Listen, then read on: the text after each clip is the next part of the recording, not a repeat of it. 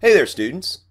In this segment, I'm going to talk to you about the Declaration of the Rights of Man and the Citizen. If you've been watching my French Revolution series, which hopefully you have been, then we've been through the French Revolution of 1789. We've gone over the old regime. We've looked at the failed meeting of the Estates General. We've looked at some of the activities of the National Assembly, but I didn't talk in detail about the Declaration of the Rights of Man and the Citizen, which is a major document having to do with the French Revolution. And I think that this document really has a lot to say about both what the French revolutionaries were looking for in 1789, and it kind of foreshadows, in a way, where the revolution is going to go. Thank you, Kristen, for just asking for this video at just the right time, right after I'd kind of figured out just how I want to teach it. And let's go ahead and go into it. The Declaration of the Rights of Man and the Citizen was passed by the National Assembly on August 26, 1789. And this really laid out what it was, the Declaration of the Rights of Man and the Citizen. We're taking France, which had been an absolute monarchy, and for the first time, we are outlining a plan for constitutional government and principles of constitutional government based on the natural rights of man, and for people not just being subjects of a king, but citizens of a nation. Now, in order to understand this, I think that you really have to look at the influencers, like who is really influencing the Declaration of the Rights of Man and the Citizen. Now, first, I'm going to call your attention to Thomas Jefferson, who was the author of the U.S. Declaration of Independence, very much a crusader for liberty, and also at the time, the U.S. ambassador to France. So he would have been in contact with some of the people who were writing this document.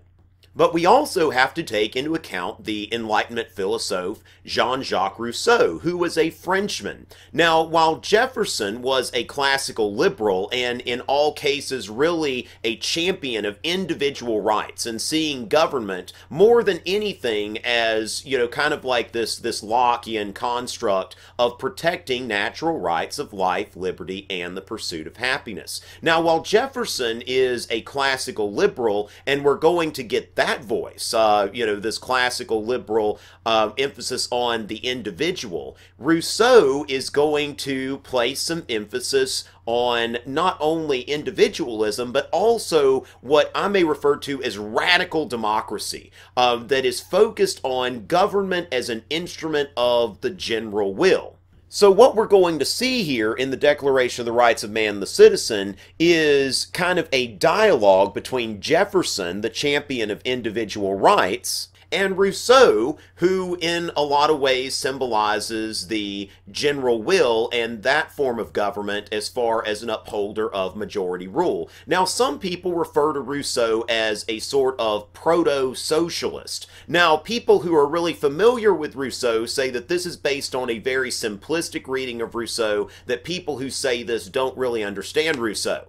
But then you would ask yourself, what about the people writing this document? Were they necessarily big-time Rousseau scholars, or were they people who had a casual interest and picked and chose what was best for them and what fit into their program? And I think you're going to look at the latter.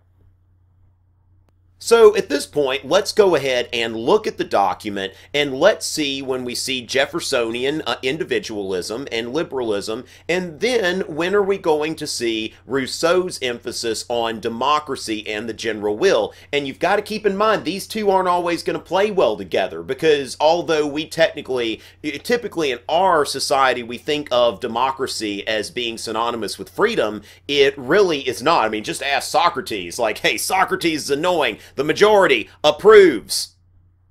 Well, I was about to do this, but really more like this. Okay, Socrates, you are about to literally drink yourself to death. So just keep that in mind, this tension between the individualism of Jefferson and this more kind of proto-socialist sort of mentality that you're going to see creep in here now and then.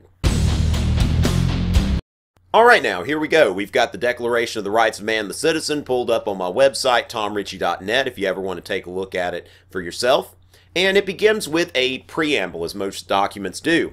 The representatives of the French people organized a national assembly considering that ignorance, forgetfulness, or contempt of the rights of man are the sole causes of public miseries and the corruption of governments, have resolved to set forth in a solemn declaration the natural, inalienable, and sacred rights of man, so that this declaration, being ever present to all members of the social body, may unceasingly remind them of their rights and duties.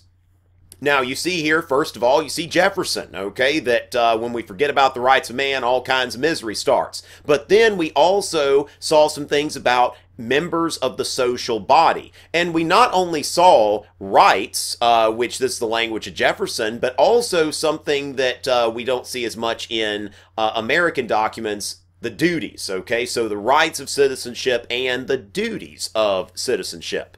In consequence, the National Assembly recognizes and declares in the presence and under the auspices of the Supreme Being the following rights of man and citizen. Notice the invocation of the Supreme Being. We see the language of deism, much like we see in the U.S. Declaration of Independence. Not necessarily the Father, the Son, the Holy Spirit, Jesus Christ, anything like that, but the Supreme Being. This is civic deism, as we see in a lot of Western societies today. First off, men are born free and remain free and equal in rights. Social distinctions can be based only on public utility. Now, keep in mind, this is kind of a play on Rousseau, whose book, The Social Contract, begins with the sentence, man is born free, but everywhere he is in chains. So these people are taking a step further. Men are born free and remain free and equal in rights, that perhaps we can set up the type of social contract that will guarantee freedom. And then when we see that social distinctions can be based only on public utility, we see that in societies such as the United States or any other society where you have leaders, if the President of the United States comes into the room, you would show respect. You would refer to him as Mr. President. He has a title. There's all kinds of pomp and circumstance that surrounds the president. Not necessarily because the circumstances of his birth or anything like that, that he had a title of nobility or any of the like, but because he holds an office that we deem to be important. And he got that office because he was elected by a majority of the people. So we do have social distinctions in modern free societies, but they are not due to hereditary nobility. They are there because they benefit the public. 2. The aim of every political association is the preservation of the natural and inalienable rights of man. These rights are liberty, property, security, and resistance to oppression. Now, of course, we see some Jeffersonian language here. 3. The source of all sovereignty resides essentially in the nation. No body, no individual can exercise authority that does not proceed from it in plain terms. Now, you see here that we see a reference to the nation, which is part of the whole idea of the French Revolution, turning France from estates into one single nation. No first estate, no second estate, no third estate, no hereditary nobility, protection for the church, anything like that, but a full nation. Now, you keep in mind, too, that sovereignty resides in the nation, which is kind of more of a Rousseau kind of construct than Jeffersonian. If we think of sovereignty in the United States and where that resides, we would say that sovereignty resides in the Constitution, that our public officials swear an oath to the Constitution when they take office, not necessarily the nation, which is really kind of vague, and if you take that too far, it kind of leaves room for some of the heads to be rolling later on and that sort of thing. 4. Liberty consists in the power to do anything that does not injure others. Accordingly, the exercise of the rights of each man has no limits except those that secure the enjoyment of these same rights to the other members of society. These limits can be determined only by law. 5. The law has only the rights to forbid such actions that are injurious to society. And here we see Jeffersonian classical liberalism, that the function of government is only to keep me from hurting someone else, that if I am doing anything that does not hurt someone else, then that is none of the government's business, that the government can only step in if someone is doing something harmful to someone else. That is the principle of classical liberalism, that generally when it comes to politics, society, the economy, that government should stay out unless some legitimate harm is being done. 6. Law is the expression of the general will. All citizens have the right to take part personally or by their representatives and its formation. It must be the same for all. Now you see Rousseau stepping in again here, that law is an expression of the general will. And so far we've seen, alright, so the law can only step in when people are hurting each other, or to keep you from hurting someone else, that if it doesn't hurt anybody, it's none of your business. But then we see here that law is an expression of the general will, which when you take that into account, well, what if the general will is to say that I shouldn't do something or something like that? This is the language of democracy, which doesn't necessarily have any liberal values attached to it. So you can see that there are some contradictions in this document, that we have this dialogue between Jefferson and Rousseau, and they are not always saying the same things.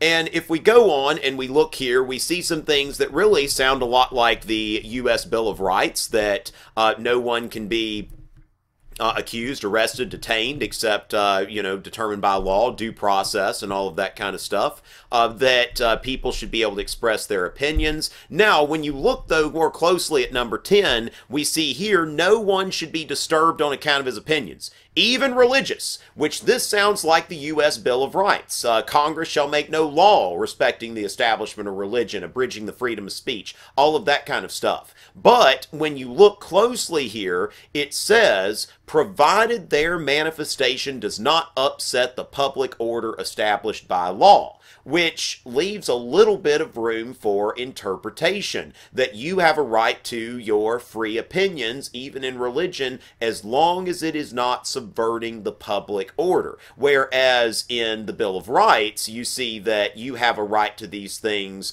period. And then to be able to assemble peaceably, as long as you're not doing violence or something like that. But there's nothing there that says that, oh, well, your opinions violate the public order or something like that. So you see some room here for the role of government to increase beyond what these people may have envisioned it increasing to, and kind of foreshadowing the reign of terror in a few years.